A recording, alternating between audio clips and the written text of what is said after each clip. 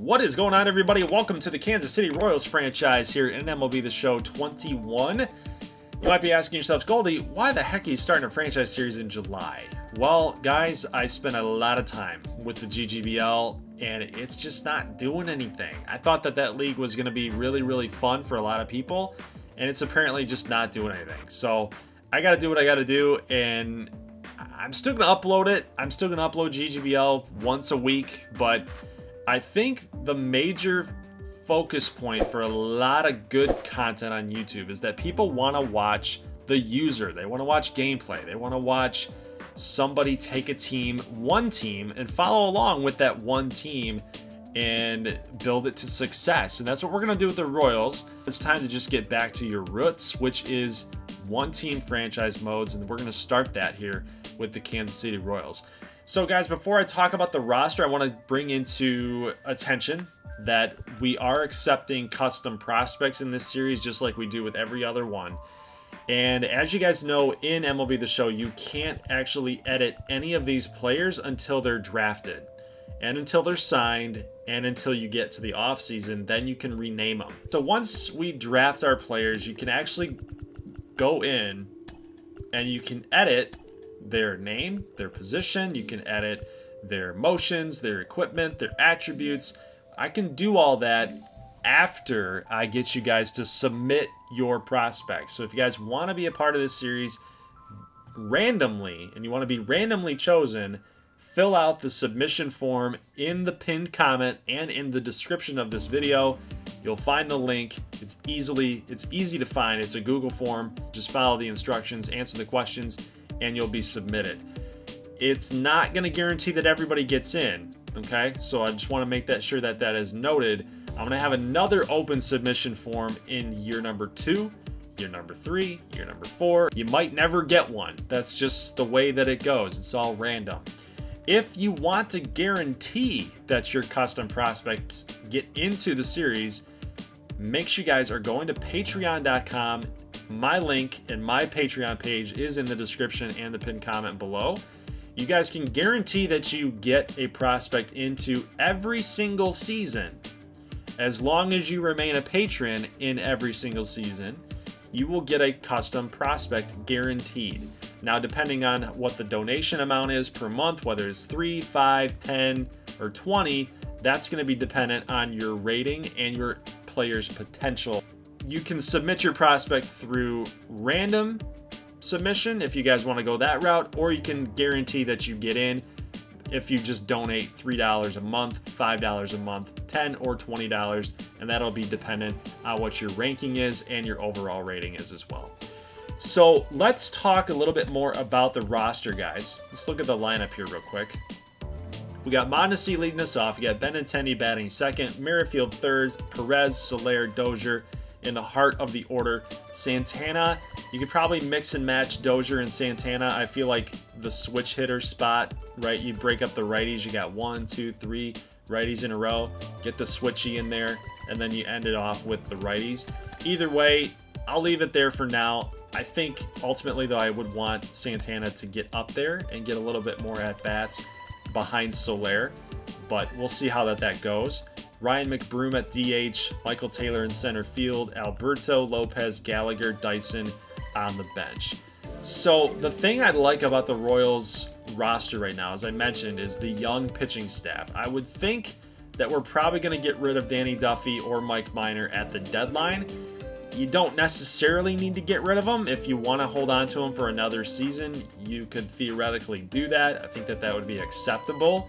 But if we're just bad, if we're just flat out trash this season, I think you have to do it. I think you got to get rid of those old guys and get them out of that starting rotation. That way you can get these guys, your top 50s, in there and get that progression going.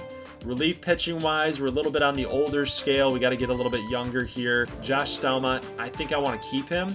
If we end up finding a better closer, we might be able to move Stelmont to setup, which is something that I'd consider. Salvador Perez, I don't want him going anywhere. I think he's going to be a mainstay for this lineup. We'll see what his overall rating does, his regression. If he hits regression like really hard, like Miguel Cabrera-esque regression in this game, you might have to consider moving on from him. But for now, he's an 86 at 30 years old. I think we got a few more seasons out of Perez. I don't have any intentions of trading him. I really want Melendez and Valoria to challenge Perez for that starting job, like maybe in year 5, year 6. Once Salvi gets to 35, 36, I feel like we might be able to swing that. These guys will be 27, 24. Hopefully they're challenging him for that starting catching job. First base and third base. These are two positions that I want to focus on building through the draft, maybe free agency at some points, because I don't feel like what we have here is going to be game changing. It's not franchise changing. Santana, probably a trade piece. McBroom, O'Hearn, Prado. You know, you're hoping that Prado progresses better than that C potential, right?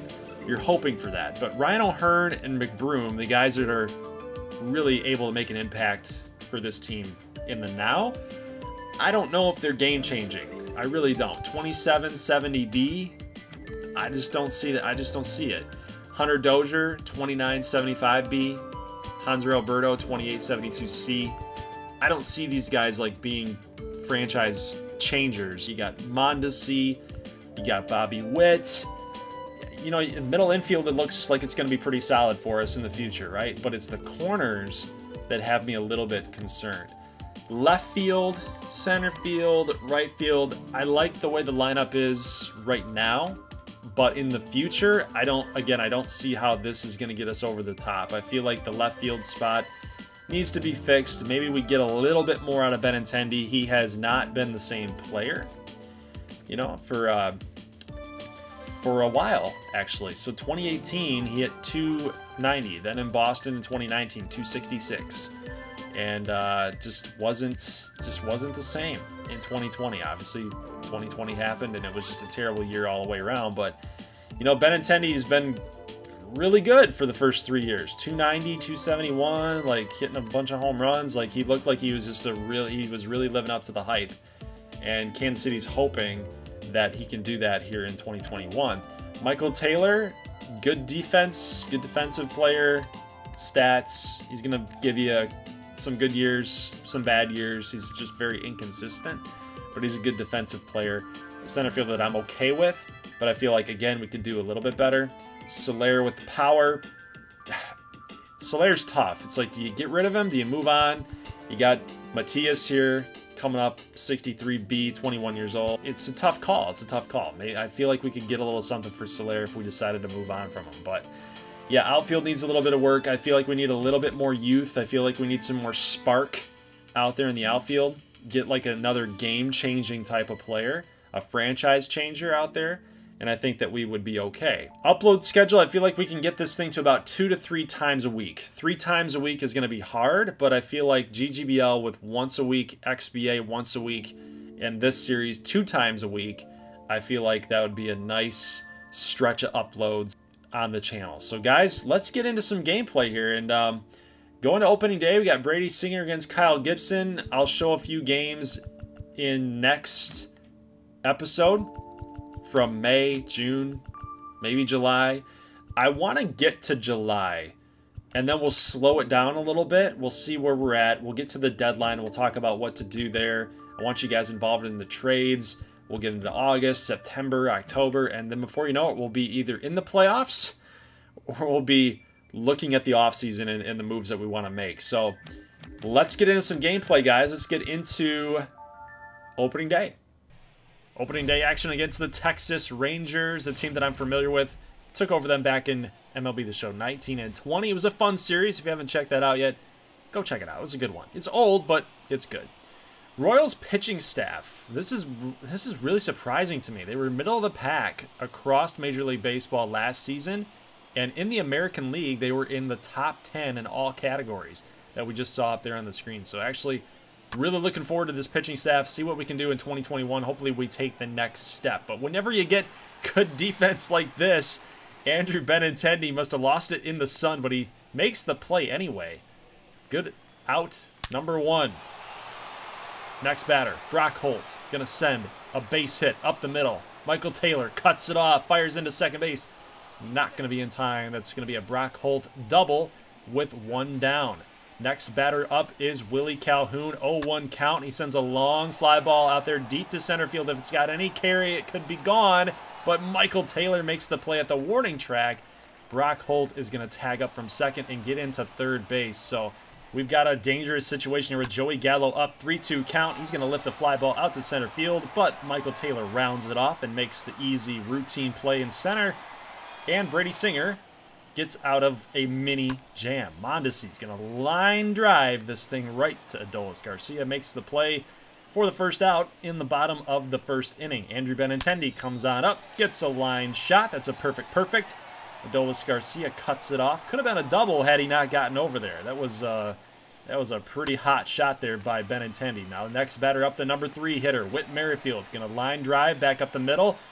And Benintendi going to slide in safely to third. Garcia's throw not in time. So good aggressive base running here by the Kansas City Royals, utilizing some of their speed on the base paths. Runners on the corners with 1 down, and Salvi Perez could do some damage here, but he's going to fly out to Joey Gallo, who's got a really strong arm. He's got a cannon out there in right field. Now, had that throw been a little bit more online, he probably would have gunned Benintendi. But either way, it's 1-0 Kansas City. And Brady Singer goes back out in the top of the second to do some work. And by work, I mean these athletic plays. PFP all the way around for Brady Singer. Next batter, David Dahl. He's going to strike out. That's the first one for Brady Singer on the day and on the campaign. Next batter up, little chopper to third. Hunter Dozier makes the athletic play on the run. Man, this Royals defense is coming through big time so far in the first 2 innings.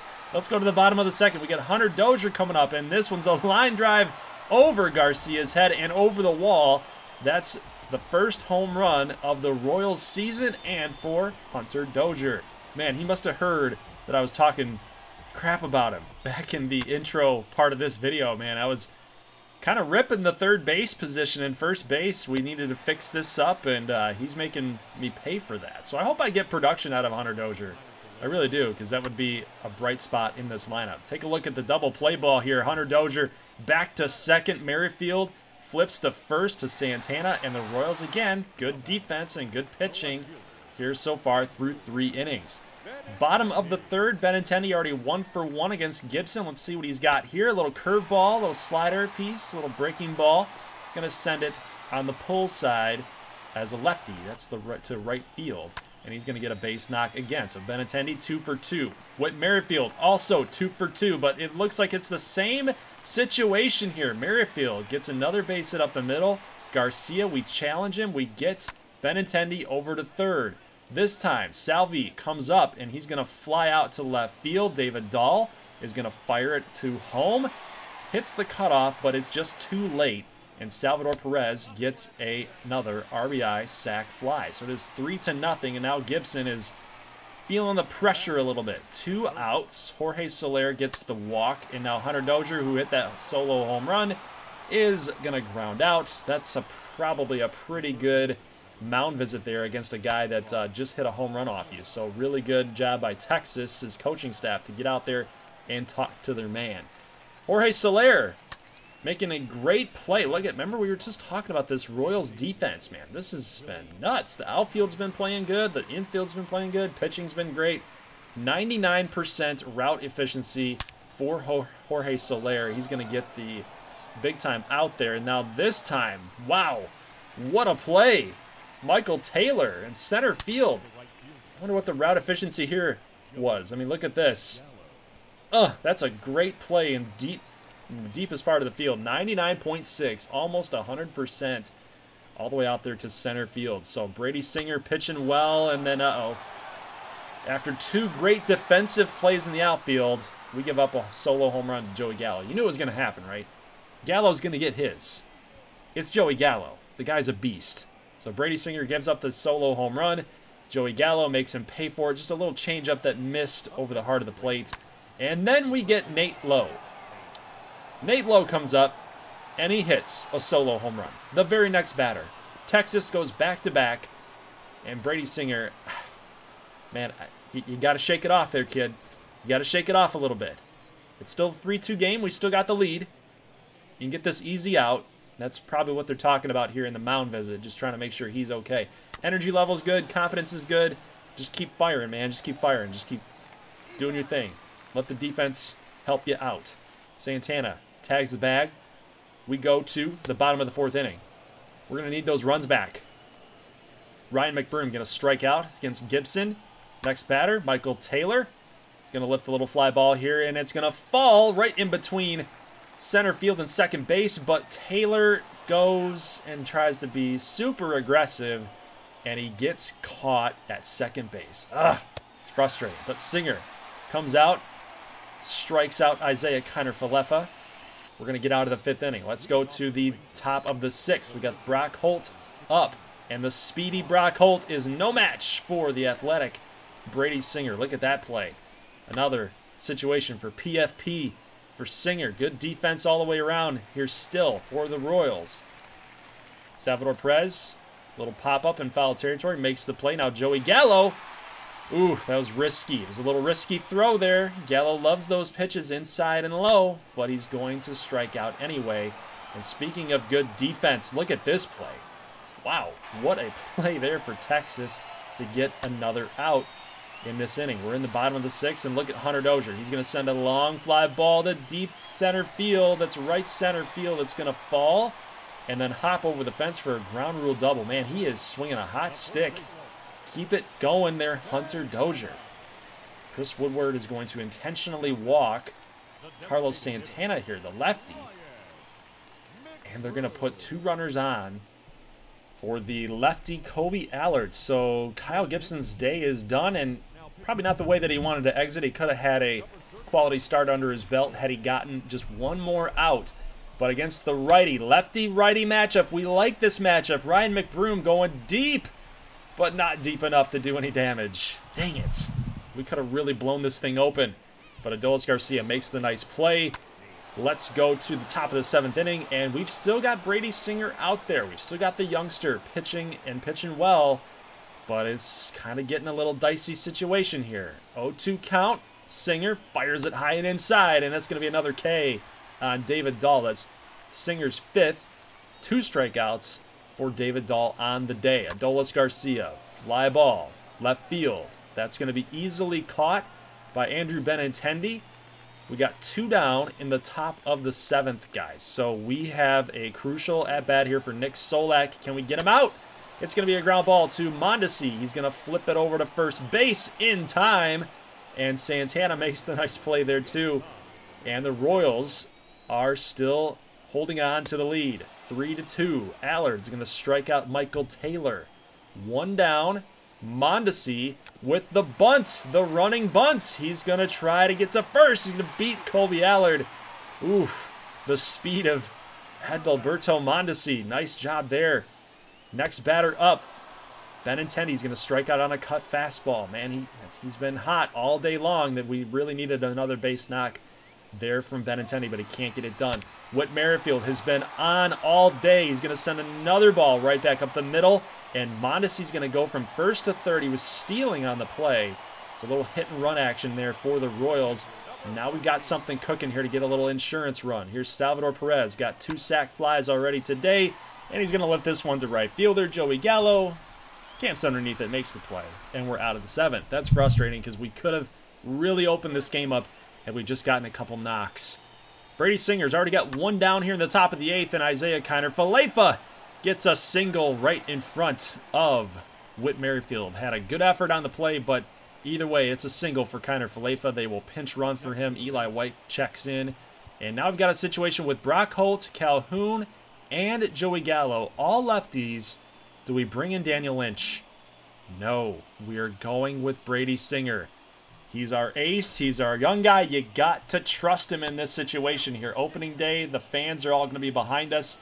Let's get this done. We need a double play ball here against Holt. We need it really badly. You don't want to face Calhoun or Gallo in these types of situations. So 1 down, 1-1 count here.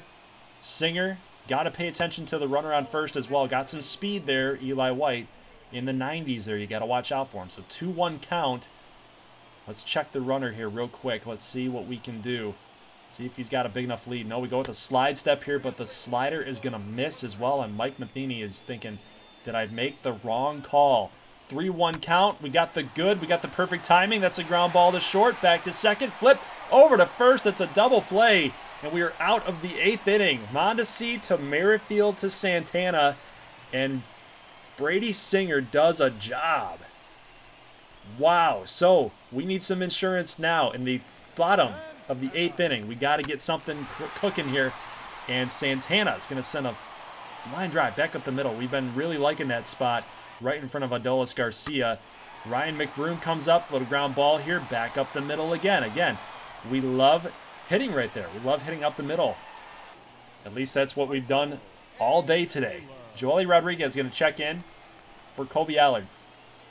It's clutch time right here. Michael Taylor, fly ball to right field.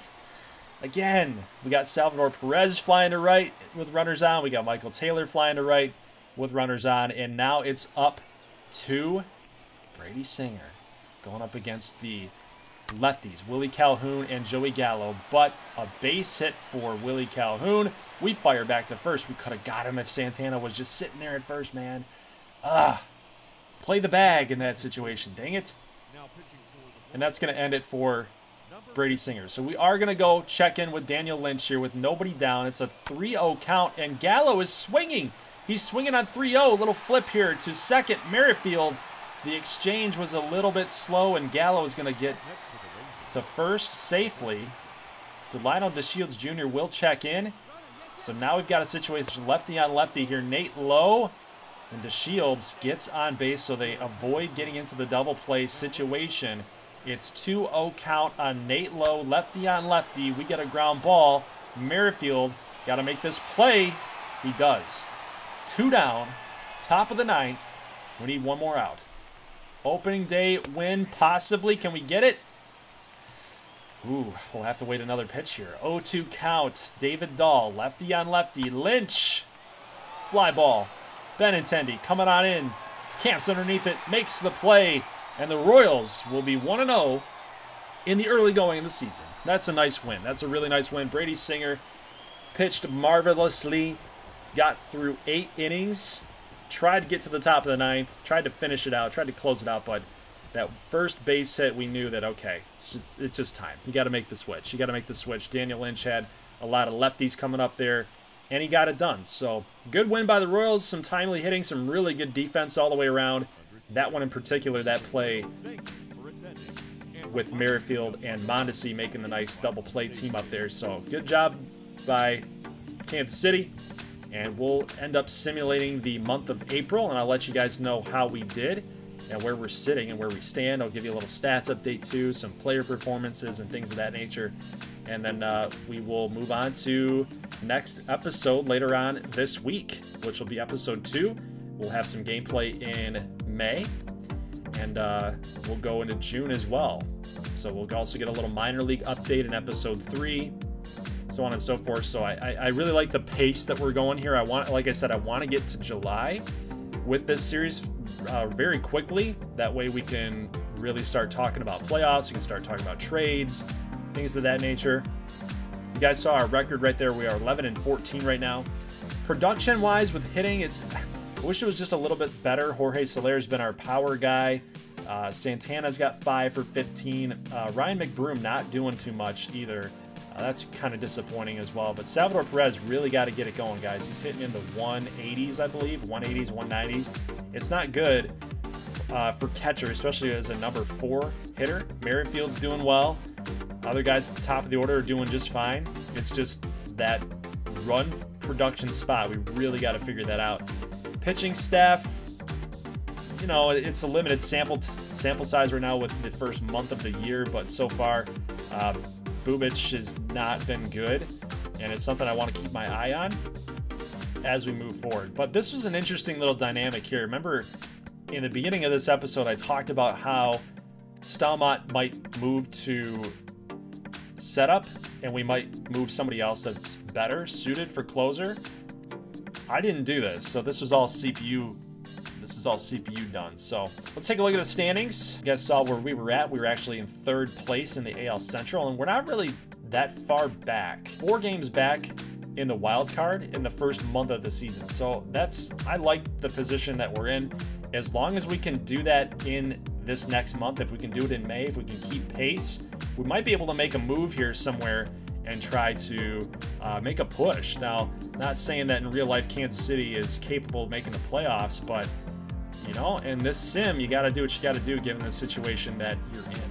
So guys, leave a like if you like this thing. That is going to do it for this episode. I will see you guys later on this week for episode number 2 and episode number 3. Like I said, we're going to move really fast through this series and then get into the offseason, get into the playoffs, maybe. But I really want to start talking about trade deadline. I want to start talking about trade talks and moves that we could possibly make to better the team for the now and the future. So guys, leave a like if you like this thing. I will see you later on this week. As always, thank you for watching, and peace.